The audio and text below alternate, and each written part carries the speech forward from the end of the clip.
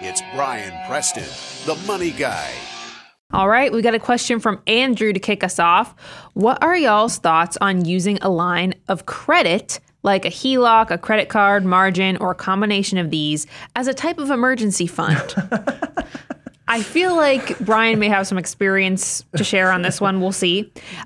For some context, he says, I keep 1 month of expenses in a checking account and save about 33% of my net worth. Or net income, I guess, not net worth. Kudos to you on an awesome saving. Let me start. I figured you'd want to start before I just dropped the hammer on this thing. Kudos to you. Did Andrew say how old he was? He did not. Okay. Kudos to you for an amazing savings rate at 30+%. That's awesome. You are doing something that is amazing. But then you ask this question, hey, I'm in a great spot. I got this great savings rate. But I'm a maximizer, I'm an optimizer, I'm a real financial mutant. Guys, what do you think about me using all this equity from all these great decisions I've been making to possibly have that as an emergency fund? So Brian, with that, how would you answer Andrew? So here's the beauty of doing content creation since 2006. There's actually been some evolution in what I share and even the guidance based upon the knowledge I've obtained through experience. Now, fortunately, we get a lot of experience working with very successful families all over the country. We can tell you those talents and skills that you can implement to be successful. But every now and then you have to trip and fall into a hole to realize you've learned something. And for mine, if you go listen to my contents, probably from 2006 to 2010, Andrew, we're going to be brothers from different mothers. And the fact that I was a financial mutant, I had bought a house in 2004 that had appreciated tremendously. And banks back then were giving you home equity lines with zero cost, minimal underwriting. This is all the stuff that got us in trouble with the financial collapse of the Great Recession. But it seemed like a no-brainer. I had 6 figures of home equity.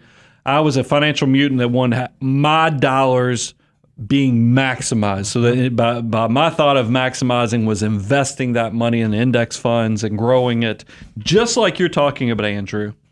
The problem is this is where the education came in. 2008 to 2011, if you guys don't know, when things go ugly and they go sideways and the train comes off the track, it's not a one and done event, meaning that it's not just the train comes off the track. It's also that people start losing their jobs, real estate markets get crushed, the stock market goes down substantially. These all things, I've shared it with you guys, market volatility, bad economies, bad real estate, they're all extroverts and they love being the life of the party, hanging out with other bad news events that could be happening. So that's what happened to me, is that I had a house that on paper was worth over $500,000.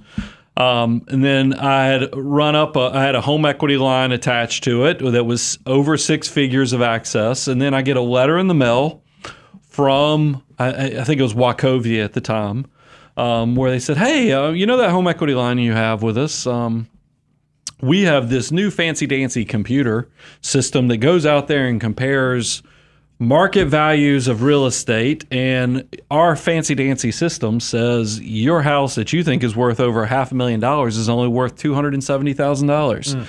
As a result of that, your home equity line is frozen, and we're no longer going to give you access to it.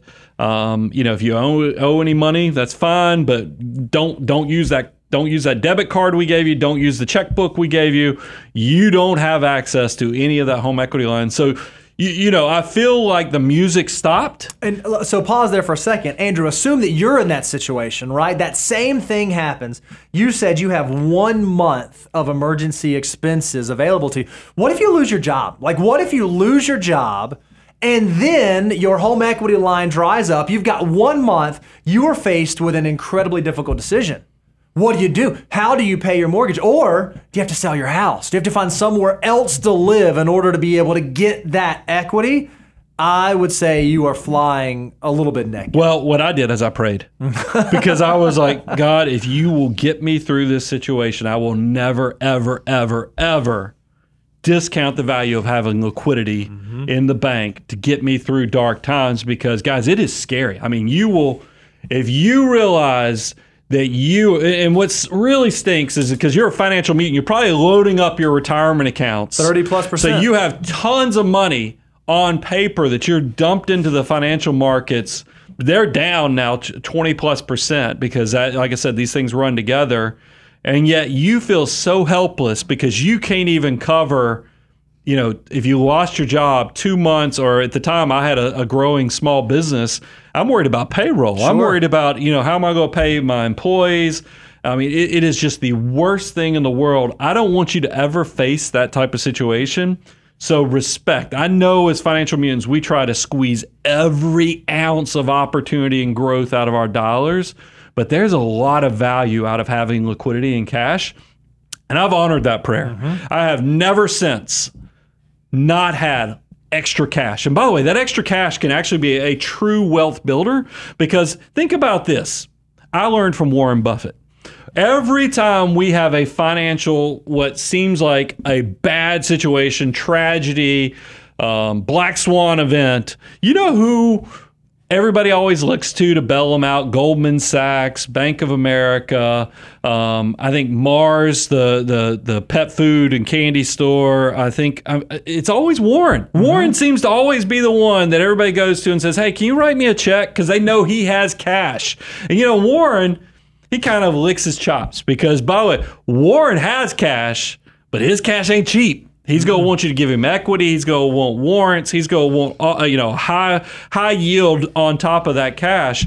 So I was like, you know what? I'm going to do the same thing. I'm going to start keeping extra cash. Not only will it be the bridge if I face a financial emergency, but it's going to be a wealth builder when everybody else is without cash because oxygen leaves the room. Everybody's suffocating because they didn't have any cash. And you're like, I got an oxygen tank and I'm willing to share some of this oxygen, which is my cash. And that's how did we get this building?